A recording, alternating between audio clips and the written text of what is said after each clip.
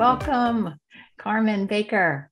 It's fabulous to be with you again this evening. Forgive my mistake of calling you Carmen Clark on all of the social media promotion, but that's how I knew you 20 years ago. That is great. It is a wonderful thing that we knew each other 20 years, or really like more, right? Like 21, yes. Yeah. So I'll give a little background of how we connected. And then if you don't mind sharing kind of your bio, usually I have something I can read, but I'd like to hear it from your point of view anyway. So when I first had my first baby, we moved to Teaneck, New Jersey, and I didn't know a single soul. And I was breastfeeding, and I knew that I needed to support breastfeeding because I had already had some pretty major issues early on. And I showed up to Carmen's La Leche League group, and Susan Esterman, also a great leader there. And these ladies just took me under their wing, and they were my role models, the women I looked up to. At that time, you had 3 boys, and then you had another. And but I didn't know a lot about you before motherhood, but I just knew you were a professional dancer. You looked the role. So give us a little background. So I can tell you a little bit about me. I mean, I was born in San Juan, Puerto Rico, and I am one of 4 daughters. I attended a very nice high school down there, and I began dancing when I was 7 years old, like many little girls. But I was very athletic, and I loved to dance. I loved music. A little piece ties into my mother. My mother was a pianist. It was a classical pianist, and she was an amazing, very passionate pianist, very talented. And a story I like to tell is that she would put us to bed every night, and then she would go sit at her piano and practice her Bach, her Beethoven, her Tchaikovsky, her Schubert, her Liszt, her Brahms, all of these classics. And I would get out of bed and just open my door a tiny little bit so I could hear her better. And then I would fall asleep to that. So our life was filled with music. And I just, as a young kid, you just sort of take that for granted, and you don't realize how special that actually, and how much it actually influenced me as well. So I chose to express my emotions, my feelings through dance. So that's kind of like how I got into dancing. Eventually I ended up going to Princeton University. I have a bachelor's of arts in art and archaeology, and I worked for the Whitney Museum of American Art for a couple of years before I dove into just dancing in New York City with a couple of different dance companies. By 1991, I was pregnant with my first child, who is now going to be 30 at the beginning of December.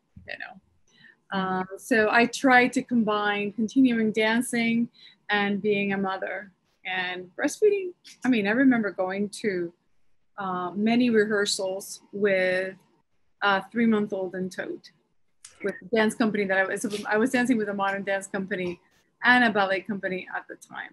And I would bring him to rehearsals. I had a sister that met me, and I would just do the rehearsals, breastfeed him the breaks.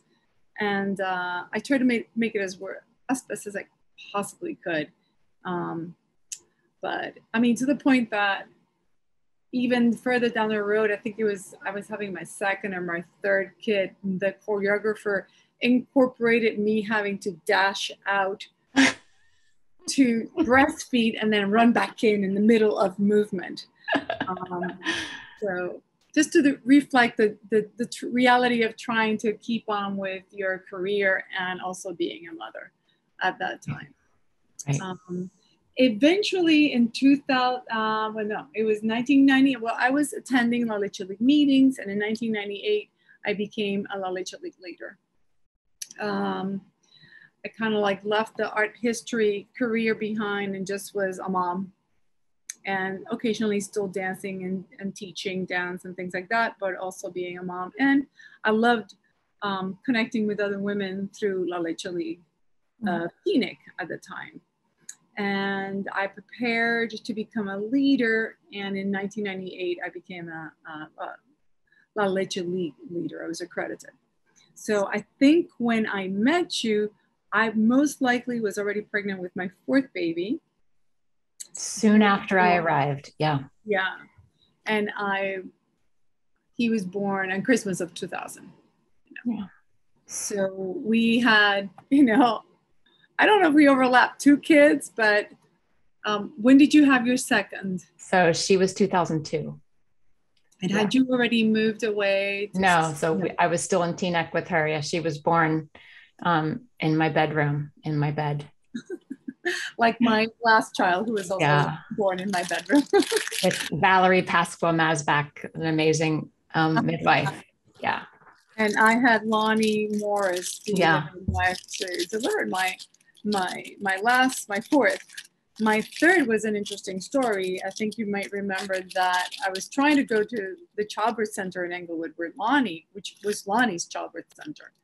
And we did not make it. He was born within 20 minutes of me getting out of bed. Yeah, like the bottom of your steps or something. Didn't make it out the front door. In the hall, his head still in the membranes, and I had to push him out. And his father caught him, and again, peel the membranes off and ravel them off and give it to me. And I kind of rubbed his back. He went from blue to pink, and then I just laid down on the floor and began breastfeeding. So it was intense. It happened so fast. You didn't have time to think. You just acted instinctively. Yeah. So it's something that every woman has in them, and you kind of like respond if the situation demands that you kind of jump into action. Yeah. You don't have a choice. You have to just do it. So talking about acting instinctively, this is we'll kind of jump ahead to breastfeeding, which this is breastfeeding month. And one of the reasons why I wanted you to share your story this month. And I think everyone assumes that there's like this instinct. We're going to know exactly what to do. It's going to be perfect and happy and blissful. And but you also shared that you had sisters to help you. And what I learned, that it wasn't exactly smooth sailing and easy. But I brought women into my life that helped me figure things out. So if it's not smooth sailing, if it's not perfectly instinctual, gather a team, right? Early on. Definitely. I mean, with my first baby, I had the classics, painful nipples, a rough third or fourth night in my house trying to get him to latch, and he's screaming and not latching. Finally, my mother was on the other side of the door with a bottle of formula ready to feed the baby. And I was stressing out over the pressure of, trying to get, but I just kind of muscled through it. Finally, he latched on, it settled down. The painful engorgement, the cracked, bleeding nipples, a fussy, colicky baby. I experienced all of it with my first one, but I would call in tears. First, my sisters-in-law, who are the ones who I knew were breastfeeding, and friends of mine who I knew were breastfeeding, for help. And then finally, I remembered that my childbirth educator had mentioned La Leche League, so I finally called La Leche League. And that was the one person who kind of talked me off the ledge and guided me and made me feel better, made me feel like I was experiencing something normal that a lot of people experience, and that some guidance, and just being heard, just being listened to, just brought a sense of relief and hope and determination that I could keep doing this and succeed. And by the time he was 6 weeks old, exactly like that one La Leche League leader, I'll never forget her name, Pat DeLuca, told me, it's going to get better by around 6 weeks. And at that time, it just sort of magically, the soreness had dissipated, my nipples had healed, he was breastfeeding, he was gaining weight. And I was like feeling so much better about everything and not even worrying about things anymore. So. Right. And I'm sure that time frame, that 6 week time frame, is maybe when a lot of people feel like, ugh, I give up. This is too much. They don't have someone supportive to talk to. Yeah. And that's one of the problems that I find today, even all these years later, almost 30 years later, some of the challenges that we had, we didn't even have an internet back then. You know, now you have people who know too much of the wrong stuff and not enough of the right stuff. This almost compounding the problems that we had before, making them worse now, because now women have to weed through all the clouded, iffy, not right for you information. Right. They're always focusing on, I need to know this, this, this, and this, and that, instead of tuning into your own instincts. Going back to that idea of like, you know, does this feel right to me? Does it feel right to my baby? You know, right. My favorite phrase to tell people is, if you were the first woman on earth, what would you do? You know, there's no one to ask any questions of. You have to like really resort to that guttural instinct of survival of yourself and survival of your baby. And when in doubt, you would just put the baby to the breast whenever. In fact, if the baby cried too much, you would be like sounding the alarm for the predator or for the enemy. You would be prey in no time. So you always fed the baby on demand. It didn't matter that it was every 10 minutes or every hour. You just fed your baby. Then your milk came in bountifully. And then you finally had a baby that was satisfied. And you learned about raising a baby just by watching and following your gut.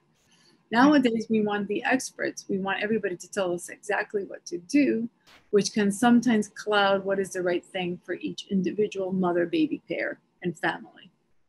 Yeah, that's perfectly said. I love that.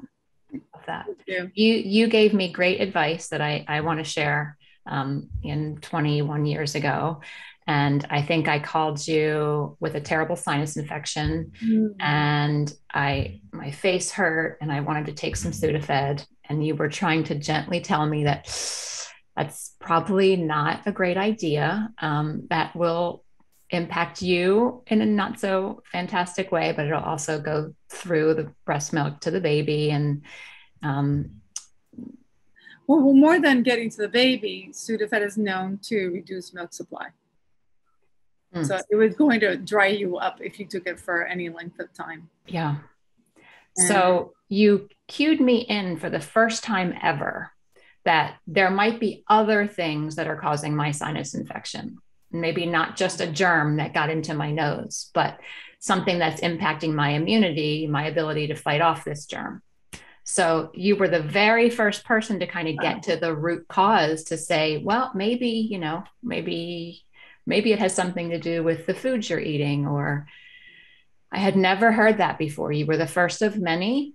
Multiple people after that told me, well, maybe gluten and dairy are impacting your sinus infections, your eczema, your stomach aches. And eventually I got an MS diagnosis and went to a functional nutritionist and went off of gluten and dairy. And I've never had a sinus infection again.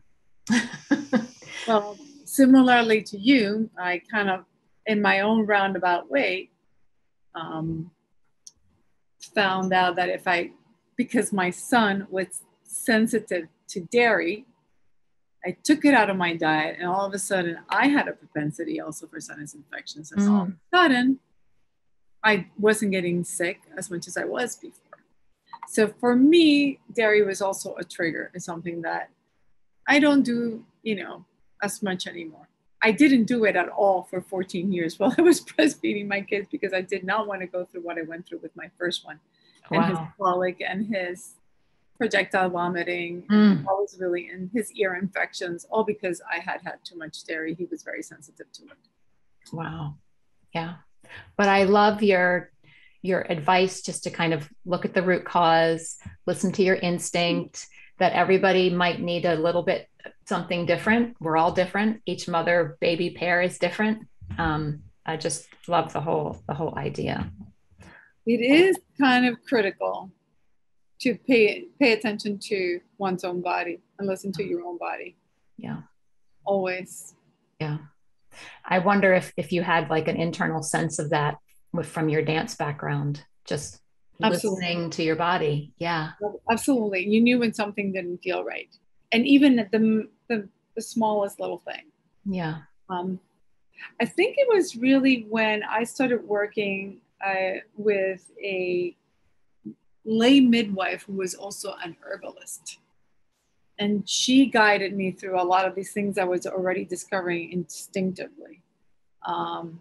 The idea of taking probiotics with regularity to help my immune system, to help my digestion, to clear my digestive system so that the good quality foods I was eating would be properly absorbed and help nourish me and keep me, And also I did some concoctions called infusions, which I was actually brewing a nice clump of all these herbs. Like everybody takes this mother's milk tea and they're doing lactation cookies and all this stuff nowadays. And there's really no therapeutic value to any of that stuff. But the stuff that I was brewing, which was like a portion of dried nettle herb or red clover or red raspberry leaf tea or oat straw, and then infusing them with boiled hot water for 4 hours and then straining and drinking that as an infusion, was actually extremely nourishing. You were leaching all the vitamins and minerals out of these very powerful herbs into water and then drinking it and just getting like a big boost of very highly absorbable vitamins and minerals. Right. So I learned that nutrition and specialized care for women while, pregnant and breastfeeding, which is something that I also did because I was breastfeeding my first child while I was pregnant with my second child. And then I went on to tandem nurse, which means nursing a toddler, my first child, and a new baby.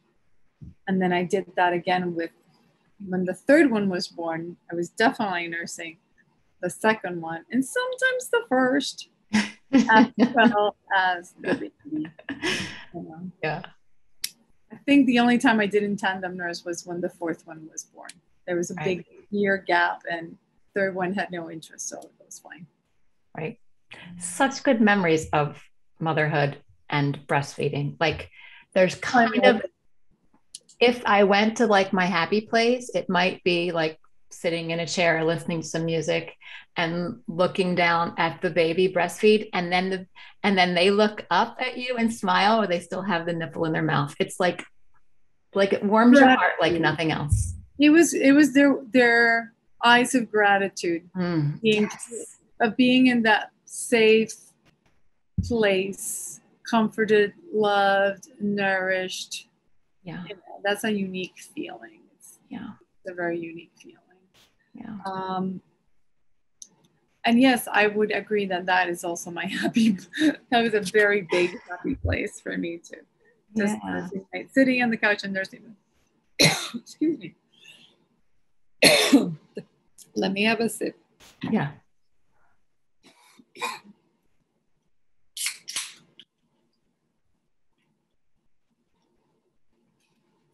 Originally, I did have a little spritzer. Good. Handy. Yeah. Okay. So, what does a day look like for you now that you are, tell us the letters after your name and what they stand for and what you do. So once I became an knowledgeable leader, I prepared to become a board certified lactation consultant, which is what IBCLC stands for, is International Board Certified Lactation Consultant. And that is, sorry.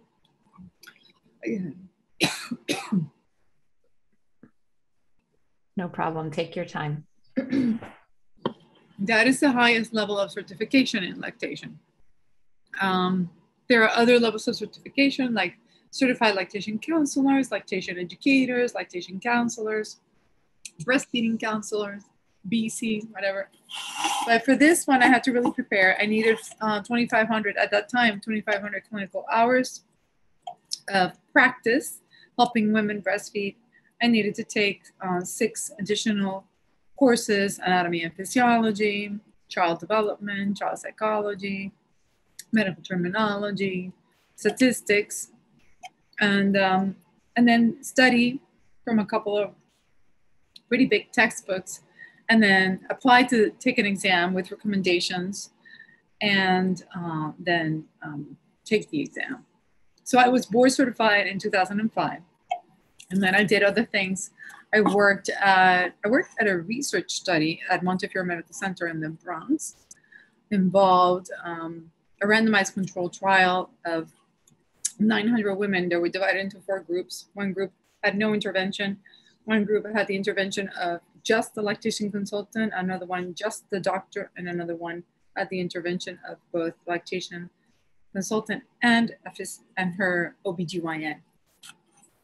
And of course, the study showed that the women who initiated, lasted longer, and exclusively breastfed did get to see both the lactation consultant and the doctor. So you do need the time and detailed information and compassion and empathy and support and education of skills that a lactation can provide.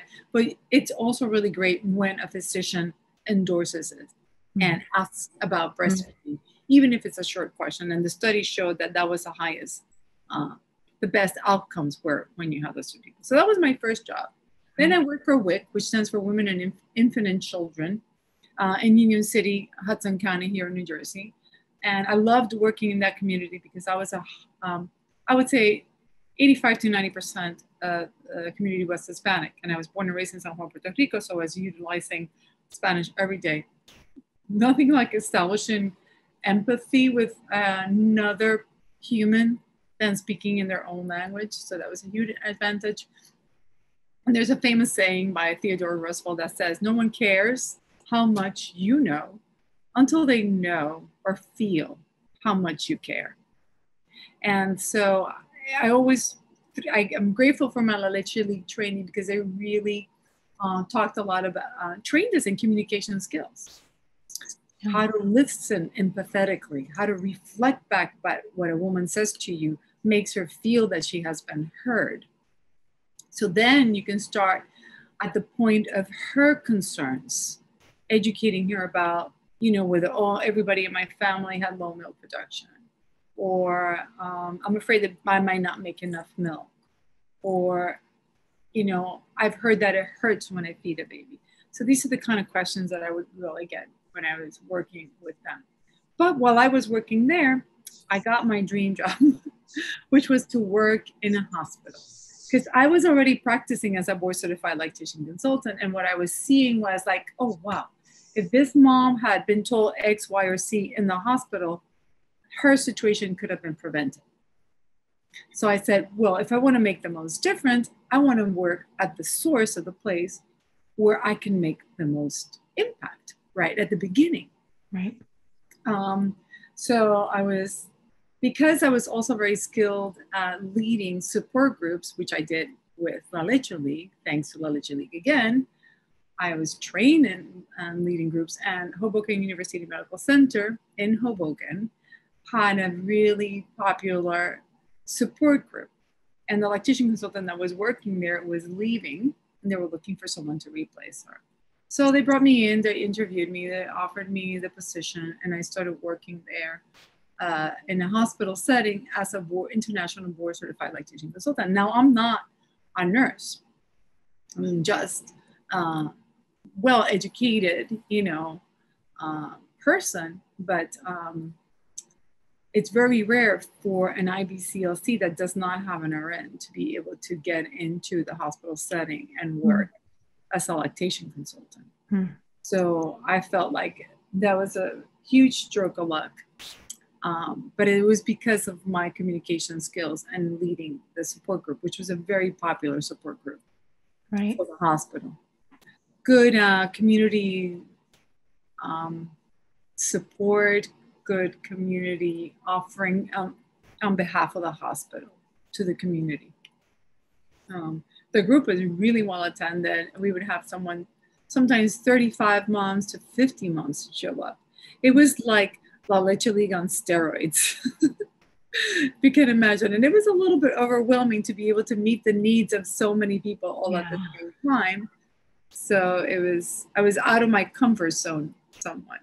But I also loved being able to meet the parents in the hospital immediately after the birth of their babies and just get them started with breastfeeding, show them correct positioning, talk to them about the importance of frequent feeding, of the importance of colostrum and how do you trigger and set yourself up with a good milk supply if you feed frequently.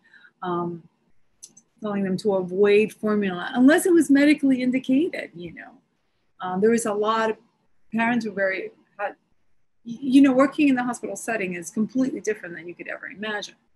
You see every range of challenge, you know, and you learn a lot about conditions that, you know, you didn't know existed. So you're learning how to help different people from all walks of life breastfeed, or at least achieve their feeding goals for their infant. Whether it was exclusive breastfeeding, which it was combination feeding, which it was I'm only going to pump and breastfeed, or I'm mostly going to do formula. And then you just have to educate them where they're at. You just meet people where they're at. If a mom said, I don't want to breastfeed, then I would have to tell her, well, this is what's going to happen to your body. You're going to make milk. And this is the best way for you to safely allow your body to involute or for the milk to go away. Right. So think of how many people you've helped, Carmen. You started helping people, you know, you helped me, and there are people you were helping before me, and there's hundreds of people that you're helping every year. We're grateful for you. I don't even keep track. I wish, but I didn't have the foresight that this would happen. You just in the moment so much all the time. And now I think, you know, if I see 1,200 families at the hospital, plus the ones, because I also do have a private practice, plus the ones that I see from the private practice, maybe that's like, you know, 200 to 500 a year. Right. So and then I've been board certified for 16 years. So do the math. Thousands of babies you have helped to be healthier, moms that you've helped to be healthier. And there's the pay it forward effect. Mm-hmm. Like I've had a lot of moms who are now board certified lactation consultants whom I helped, who are thriving and paying it forward to many other moms. Yeah. I have moms who maybe didn't go as far as that, but encouraged their sister or their friends, supported other people. Right. And your pay it forward goes in so many different directions, because I mean, I breastfed my kids because my mom breastfed me. It was like what it was just an expectation. It was normal. And so you're going to let that pay forward. If we can like look at some of the history of breastfeeding kind of in the United States. I mean, August is National Breastfeeding Month. August 25th to the 31st is Black Breastfeeding Week. World Breastfeeding Week was the first week in August with the theme of protect breastfeeding, a shared responsibility. So there's obviously a need to continually educate and promote breastfeeding. Why do you think breastfeeding is threatened, and we need these organizations to promote breastfeeding when it was how we survived as a race, as a culture, as humans? Why do we have to protect breastfeeding? Well, let's just talk. You mentioned educate. We'll start with that. Okay. It's education is where it's at. Not just education of parents. I'm not talking about taking a prenatal breastfeeding class. I'm talking about education of staff in the hospital. Let's start with the people who first lay hands on a mother and a baby. The OB, the pediatrician, the labor and delivery nurses, the postpartum nurses. When I do my private practice, I often ask, where did you give birth? And what did you get seen by a lactation consultant, or did the nurses help you with breastfeeding? You wouldn't believe the amount of misinformation being given to them by staff, including many times lactation consultants. Okay. And it requires very sensitive training and consistent education, not just a one-time 2-hour class, but at the very least, yearly reviews of what is important, what is skin to skin, what is colostrum, how do you position a baby, how do you solve challenges, when do you get the lactation consultant, just things like that. What language do you use to communicate? Empathy is very short-handed. Just asking someone how they are. How are you feeling today? And letting them tell you about how they're feeling. And then taking that information and then introducing yourself. I'm here to help you with breastfeeding. What are your concerns? What questions do you have? And then you take it from there. But people I've heard of lactation consultants walking into a room and shoving a baby to the breast. There's no, hi, how are you? Can I help you with latching? Baby is pushed in. Very often the head is pushed in. Stuff like that. I hear that. And I'm very, very surprised that is still happening. So then you have the pediatricians. If there's any type of delay, any slight medical issue, the go-to to fix everything is, let's give formula. They don't even ask, does the mother have milk? Can't we just pump and give her some, or can she hand express and give some of the colostrum? Let's just go to formula. That's usually what happens most of the time.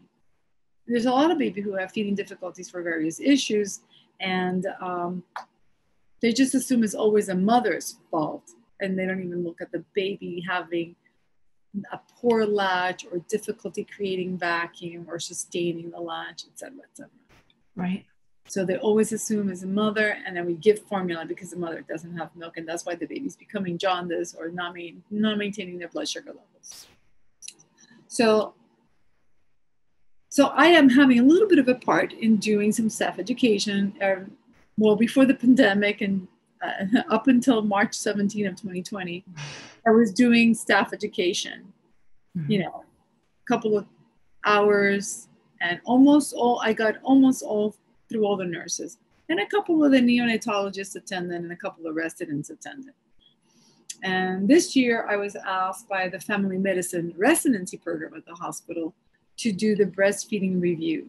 But I only get to do 2 hours and cover a ton of information in 2 hours. It's practically impossible. So I did the 1 hour first initial class, and I'm supposed to do the second one in September. But then, why is this so important? Because you ask a pediatrician or an OBGYN, how many hours of breastfeeding education did you get throughout your medical school career? And you will most likely hear 0. Maybe 1 hour, maybe 2 hours. My prenatal breastfeeding class to parents is a 3-hour class. They learn more about breastfeeding than the doctors actually know or were prepared with. So that's why I'm so adamant of education. So they don't really they don't really understand how important breastfeeding is for the benefits for the mother, the benefits for the infant. They kind of hear it and they can repeat it by rote, but they don't live it. So it's really hard to be supportive if you don't understand the nuances of lactation. Yeah. And then, so who fills in the blank? The formula companies. Unless you're a baby-friendly hospital, your hospital, wherever a mom gives birth, gets formula for free. The formula reps come into the hospital, bring bucket loads of formula. They actually make hospitals sign a contract that this is the only formula that they will hand out, and that they commit to handing out X amount of formula per year. Yep. Even though my daughter was born at home, Similac delivered at your house. At my house to my doorstep. So they must have found the birth certificate records and my address and delivered formula to my doorstep. So the reason why, to finally answer the main question, is that there's a big financial interest from the formula companies. A hospital handing out brand X or Z is a direct endorsement. If the hospital is giving it out, it must be a good thing for my baby. Right. It's just an immediate message that even people giving it out don't really realize that that's what's happening, that it is comparable or the same as breastfeeding. Even in this day and age, that still sometimes is the understanding by many people. Okay. Right. So there's a big financial part, corporate interest. A lot of people make a lot of money by giving out free formula in the hospitals, and then the families, that sort of sabotages breastfeeding a bit. It's really hard to get restored lactation once you have been giving a lot of formulas, unless, thank goodness that today we have these heavy duty pumps available for parents to do a lot of pumping to get the milk back. But you know, you can only go so far with that. And then you have babies who have difficulty latching and sustaining the latch and learning how to latch, because they've been heavily supplemented with the wrong kind of bottle. So, right. So yes, financial, right. money, Yeah. corporate America. Thanks for sharing that. Sorry. It's the truth. We had to get there. So if we can get to the title of the talk is short and long-term benefits for mom and baby. So I'm sure you have your short list and your long list. The thing about it is that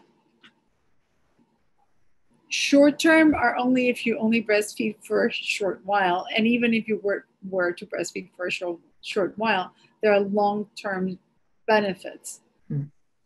Even if you only breastfeed a little bit, let's say you only breastfeed for 5 days and you really breastfeed, your baby gets colostrum. The colostrum coats the intestinal tract. It provides the first inoculation of the microbiome. Okay, the baby gets microbiome in colostrum. It populates the digestive tract, which prepares the baby to digest milk. It helps the baby expel meconium, and the baby receives immunities that the mother has. So whatever the mother has been exposed to in terms of diseases, including topic of the pandemic, COVID-19, if the mother had COVID-19 or got the immunization, she's going to pass the antibodies that she created in response. So even if the baby, doesn't breastfeed for a long time, but just for a short while, it's going to receive some pretty big benefits to just a few days of breastfeeding. Also, when you immediately after birth, when you place a baby in skin-to-skin contact, that helps stabilize the baby. Helps regulate the baby's body temperature, the respiratory rate, because it feels not stressed. There's not as many stress hormones. The baby won't burn as many calories, so its blood sugar will be more stable. And the baby releases oxytocin when it's in skin contact with the mother, so that helps the baby be more calm. And being in skin-to-skin contact on the mother triggers a response from the baby to initiate a series of stages that culminate in searching and finding the breast and latching on for the first time.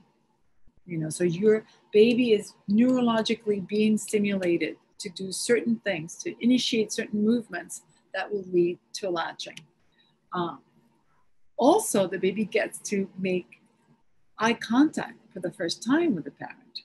It's a beautiful moment when the baby is finally trying to bobbing its head around and lifts it up because it hears the mother's voice and makes eye contact with the mom. Or the same, if daddy comes over and welcomes his new baby, baby might actually turn the head and make eye contact, So just by the idea of placing a baby in skin to skin with the intent of breastfeeding, just having that moment itself is extremely valuable. Right. So short term, but with long-term impact, okay? For the mother, the same thing. Having the baby on top of her, even if she's uncomfortable, Maybe she's in pain from having pushed the baby out. Maybe she had a tear or an episiotomy. Maybe she's not feeling great. If you put that baby on top of her, and it also triggers instincts in the mother.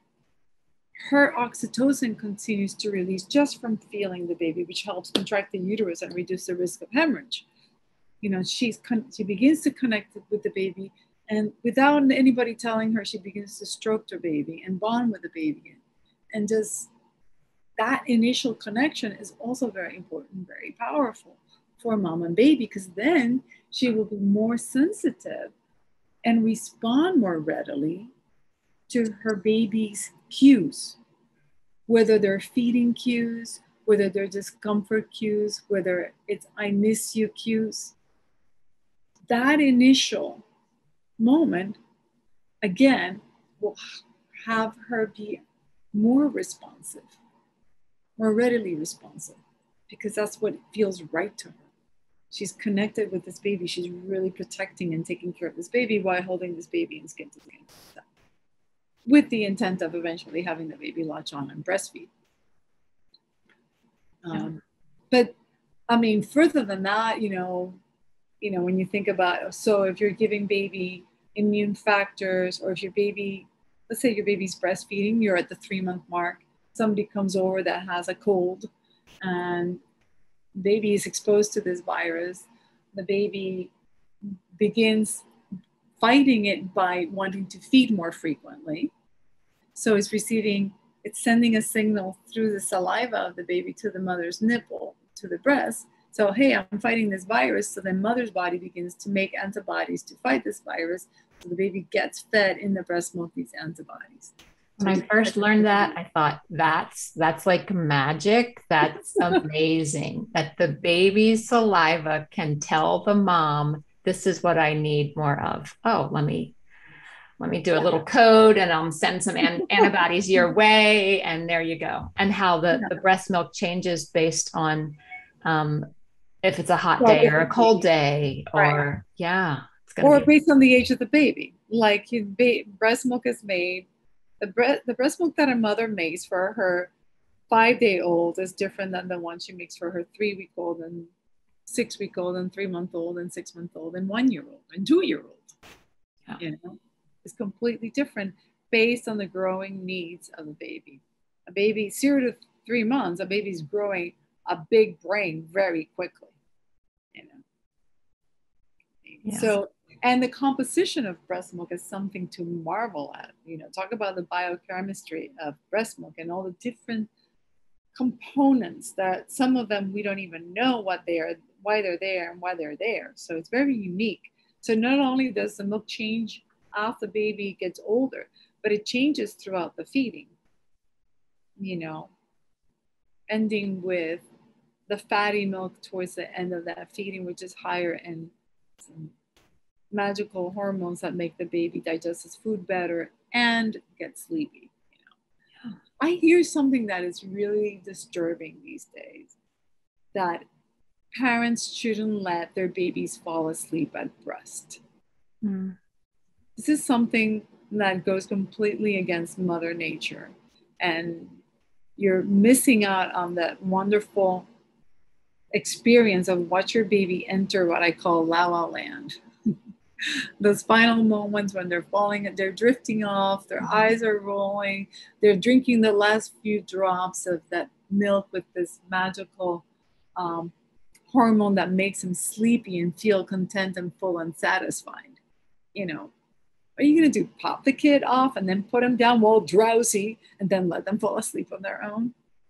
There's something completely against. First woman on earth would not have done that. Right. Right. But so, and then it actually changes in composition from the day. The beginning of the day, early part of the day, the milk is a certain composition, and it changes as the day progresses. It actually increases in fat. So amazing. Yeah, I was reading an article by Darcia Narvaez from Psychology Today. It was called Breastfeeding in the USA, a little history. And she was writing that more and more studies show the nearly magical qualities of breast milk. let me pull up a quote from that article. You have it. So she was saying, the other day I overheard a graduate student in developmental psychology say she thought that infant formula foodstuff is as good for babies as breast milk. I'm afraid that most Americans have the same mistaken attitude and are equally uneducated about breast milk's importance. It pays to know a little history about how this attitude came about, especially as more and more studies show the nearly magical qualities of breast milk. And she goes on to talk about the history of how breastfeeding kind of changed in the United States. It started with immigration and women having to work in factories. And World War II was also hugely impactful. Yeah. Because the men were gone at war. The women had to take the jobs of the men. The grandmothers had to feed babies left at home. Mm-hmm. And that's really when formula became an industry. Right. Right. You know, regretfully, I mean, we've gone through so many social traumas, like a war like that. And we're still ongoing many social traumas. So how can we support as a shared responsibility breastfeeding today? Because, you know, most people don't have the luxury of staying at home with their babies for extended periods. I mean, especially in the United States, we don't get, if you stay at home, well, unless it's pandemic and you can work from a Zoom call, typically you don't get paid to work from home. How do we support a breastfeeding woman as a culture, as an individual? What are your recommendations? Well, I mean, the Surgeon General of the United States of America actually has a blueprint. And it's not old, but it's been around for at least 15 years. And it specifically directs all the members of society, starting with the inner circle, you know, the partner of the breastfeeding person, then the close family, then the medical health professionals surrounding, then the members of her immediate community, then her society and culture at large, and then government and what each of their roles should be. And you're basically going right back down to educating everybody and then to providing the support necessary. And there's so many ways that, I mean, women need, like the first thing, longer leaves. They need to be able to stay home longer to take care of their babies if they really want women to.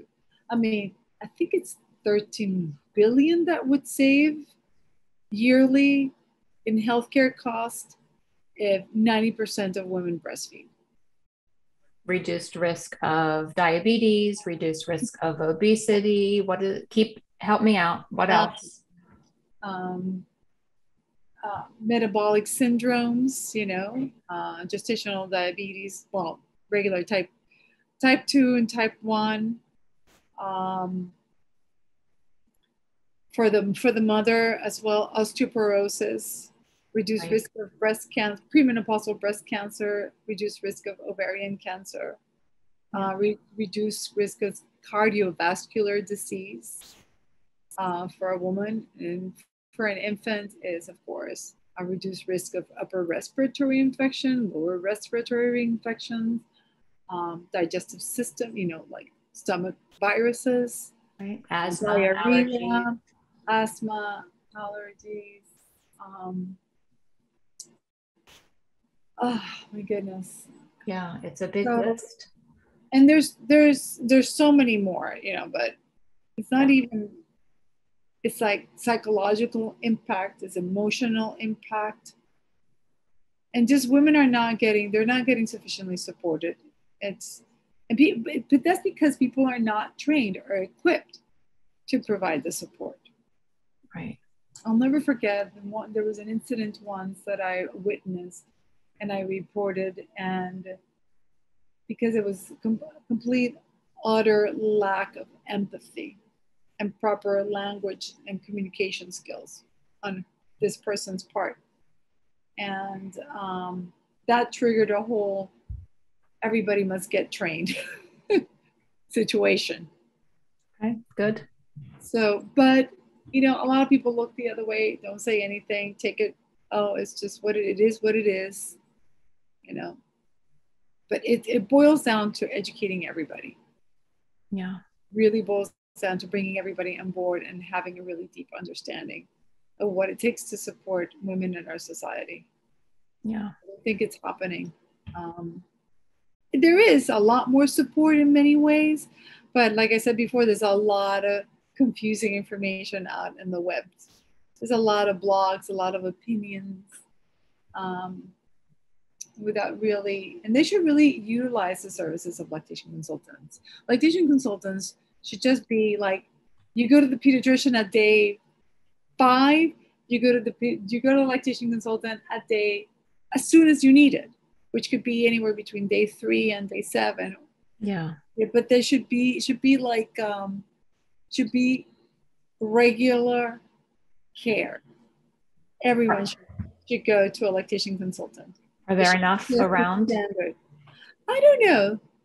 We need more. Good question. Yeah. We need more, and they need lots of training. You know, right. We need more programs that specialize in mentoring lactation consultants, and especially of women of color. Yeah. Okay, that is where we have our big deserts, especially in the state of New Jersey, and I'm sure many other places too.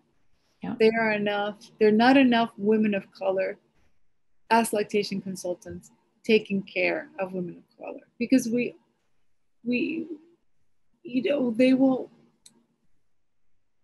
they need the support in all socioeconomic levels too.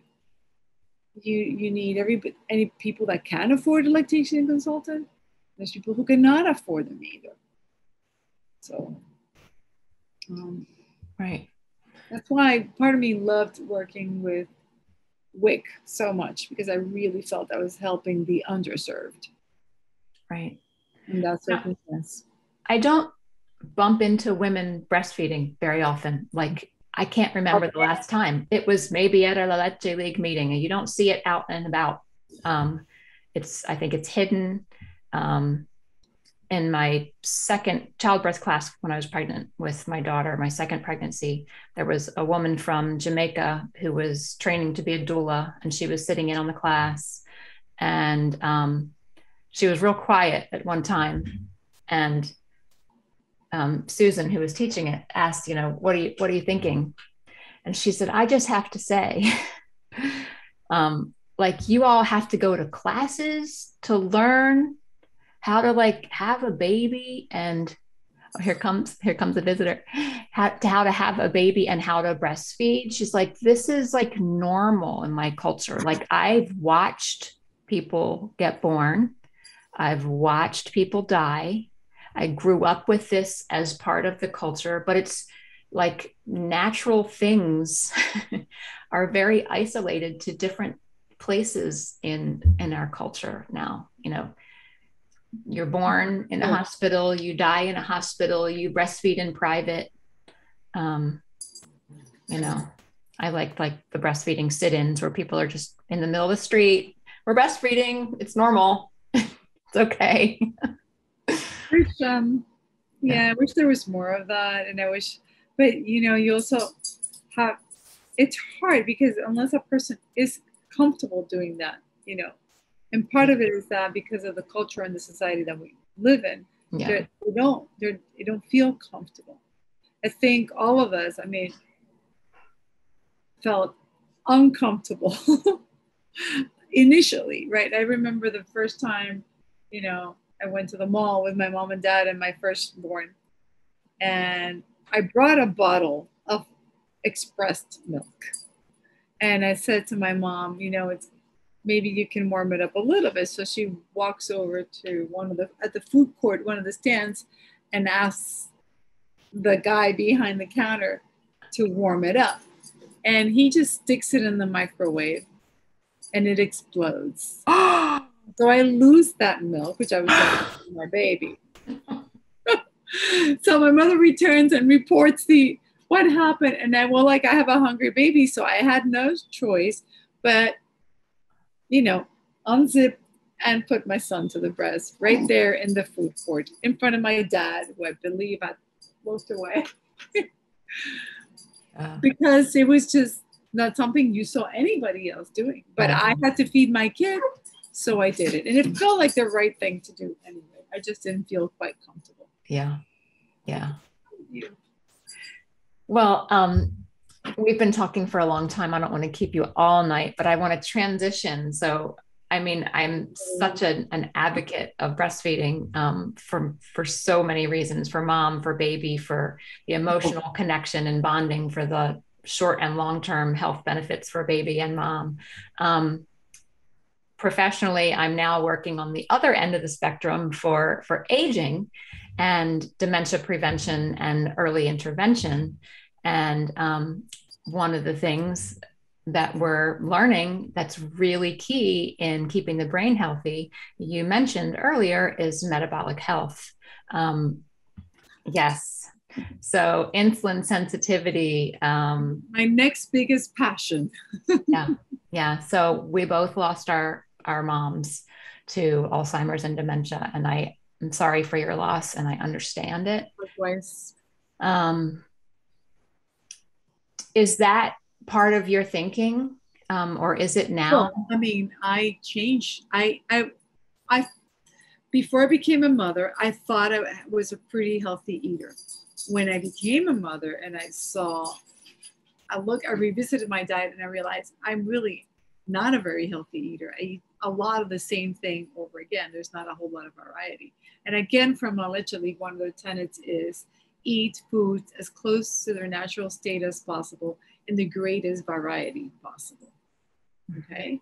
So, and if I go back, if you start looking at food that way, close to natural state, that means, well, not processed food, packaged in a box, it has 25 different ingredients, some that you can't pronounce. So there's nothing natural about that. So that you go to the store, you immediately like, okay, well, I'm not buying any of this. You end up buying more fruits, more vegetables, protein, healthy stuff that comes from trees and plants, and not so much things that are manufactured in a factory. Right. So also we eat a lot of highly processed grains in typical American diet, and we eat huge portions. We're like eating huge amounts of food all the time. It's like we would probably be fine with half of what we normally put in our mouth. So then when I learned about my mother's illness, I immediately began to think about, could this be helped nutritionally? And through another friend of mine, I came across Dr. Mary Newport, who is a neonatologist, coincidentally, who worked, in her work, knew that MCT, or medium chain triglycerides, were being added to baby formulas these babies were being premature babies. Okay. And MCT, medium chain triglycerides, were also made in the milk, right? Yeah, the only other place you can find it. But sometimes these babies are being supplemented, so right. They had to put it into formulas so that their babies would grow and they would have enough energy. Anyway, and then she also her husband happened to have early onset Alzheimer's. And she was trying to get him into all these drug trials to see if he could slow it down, because he was losing it very quickly. Both, I think, our mothers were in the slow, gradual, development of Alzheimer's. But that's the baby, that's the 20-year-old. Baby. No longer a baby. Hi. Oh, thank you. Yeah, he's a puppy. He's only 8 months old, and he's quite large. Oh. So, anyway, I learned about the ketogenic diet through her. Yeah. Because she started giving him a whole lot of coconut oil, and she reversed her husband's Alzheimer's quite a bit, by changing his diet and primarily giving him foods that would make him use ketones as his main source of energy, or fats.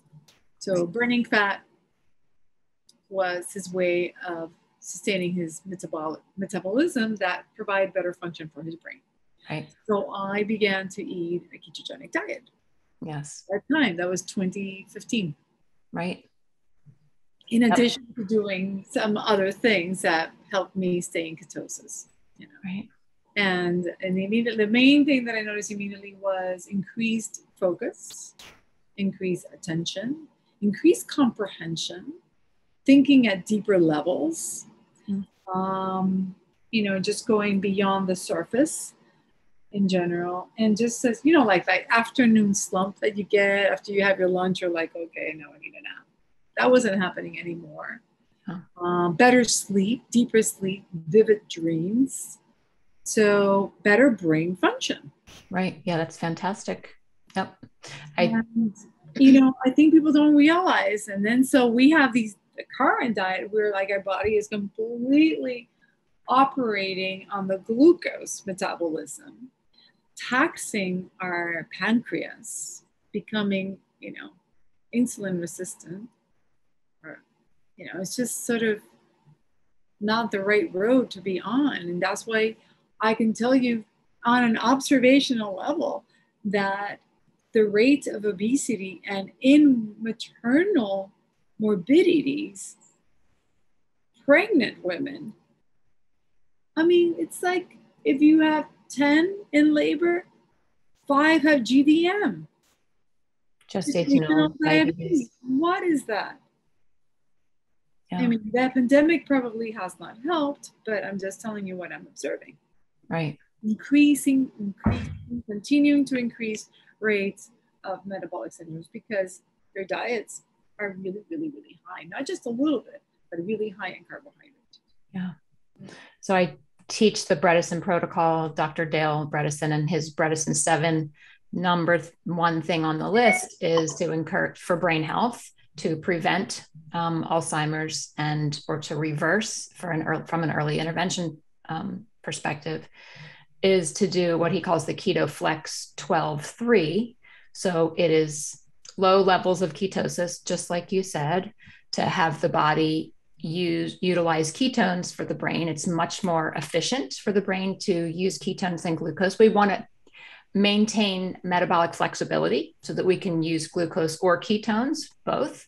But then the 12-3 stands for go 12 hours without eating, so an intermittent fast, and 3 stands for don't eat 3 hours before bed.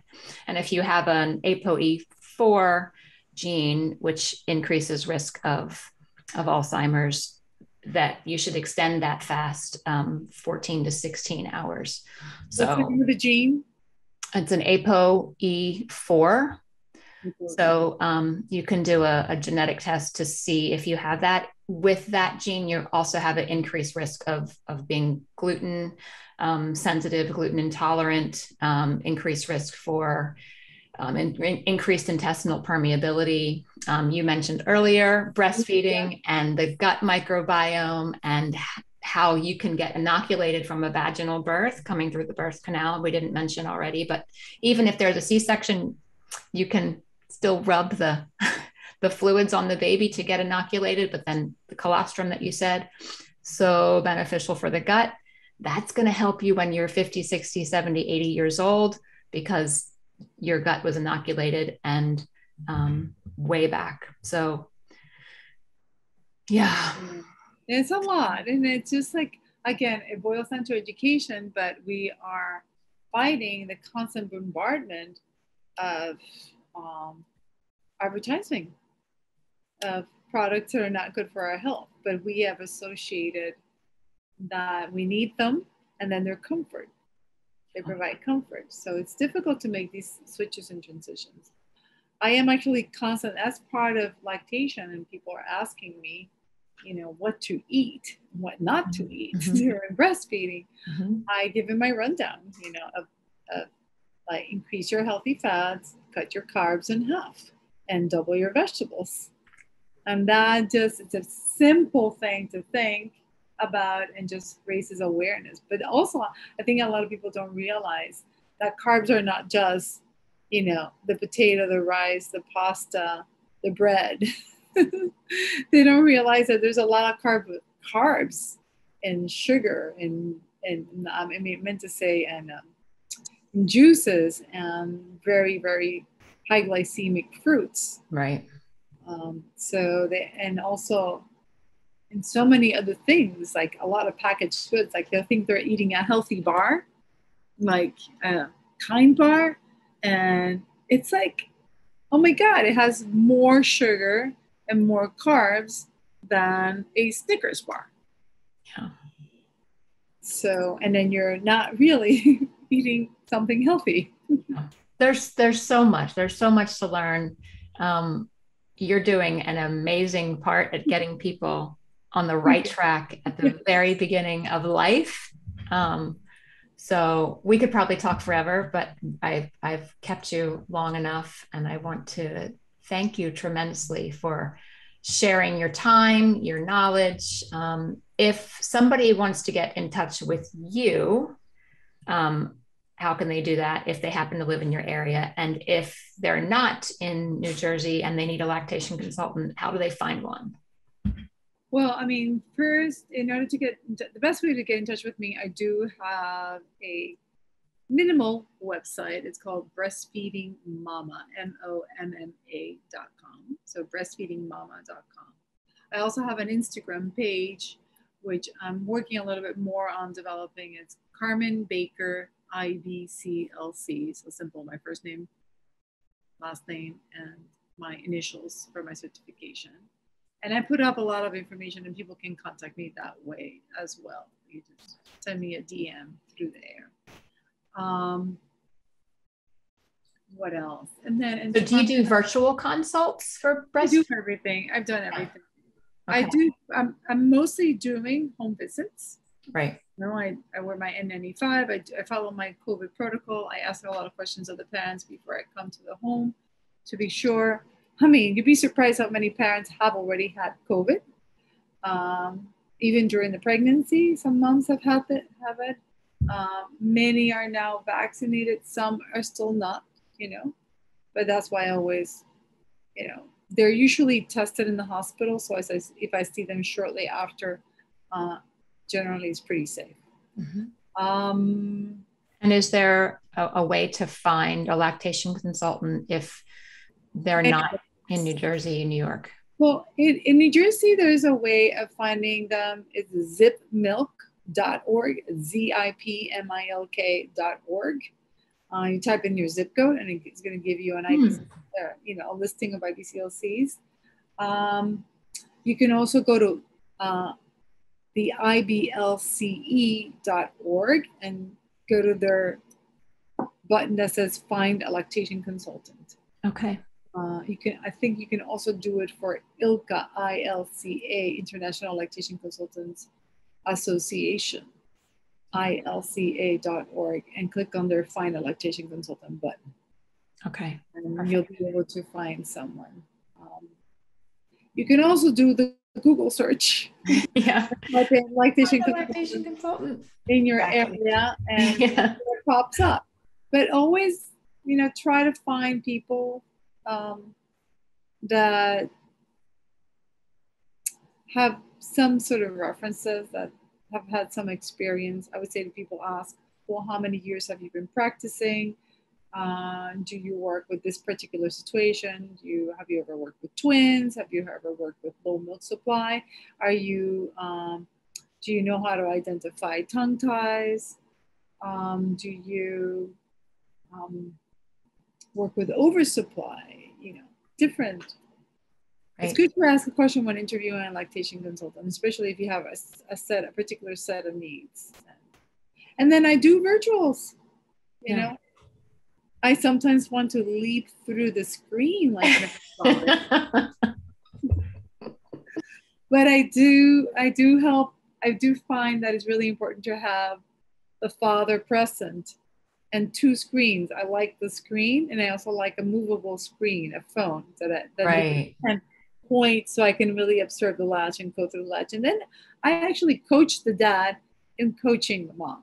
Yeah. In a virtual lactation consultation. A lot of the times they just need a whole lot of education and reassurance. So there really isn't too much that's going on that needs to be solved, but just to be educated and answer questions. I do a lot of that. Yeah. So, but it's been great. Thank you. So good to connect with you. So good to talk about this. Yeah. For all of it. Thanks for doing your public service for the month. My pleasure. Yeah, it's been fantastic to see you. Even though it's through a screen, I'll take it. I'll take it. Next time we're in the area, we have got to get together and socially distance, perhaps. Yeah, agreed. Okay. Take care, Carmen. Thank you so much. You too, Laura. Have a great night. You too. Bye-bye.